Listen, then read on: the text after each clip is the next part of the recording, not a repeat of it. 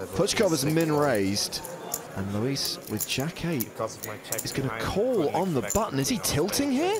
He's also still stacking his chips after winning that big pot against Luis Rufus. Just 50,000 more, he's going to come along. Three-way to the flop. I check. Here comes the continuation bet. And look at this, after making a spewy call pre-flop, Rufus has smashed this flop hard enough that he's actually a small favor versus aces with 2 cards to come. So right to raise, makes it 570,000. Not really much to think about. Gets rid of his pair of 4s. All in. All in. Call. All in and a call. All in.